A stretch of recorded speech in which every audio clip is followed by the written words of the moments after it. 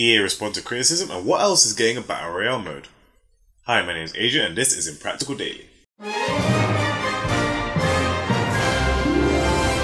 EA have responded to community criticism regarding the Battlefront 2 unlock system ahead of next week's release. Origin Access players have taken to Reddit to complain about how iconic characters unlock from the start, and it takes too long to unlock them.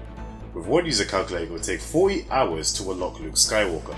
Battlefront 2 is due to release on November 17th, and hopefully EA listen to the criticism and address it, because frankly that's quite ridiculous. PUBG and Fortnite made Battle Royale gameplay insanely popular, and it looks like Crytek want to join in on the party. Warface looks to have an experimental Battle Royale mode available for a limited time, with imagery of the stages already being released. Warface's Battle Royale mode launches in the game's next update, however Crytek didn't say when that would be, so we'll have to wait and see for any further details.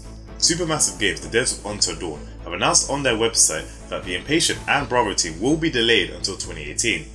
The PlayStation VR games will both be launching on January 23rd for the Impatient and March 6th for Bravo team. PlayStation VR launched more than a year ago, and while it is still fairly new, we really need to see some good titles to convince gamers to finally move into virtual reality.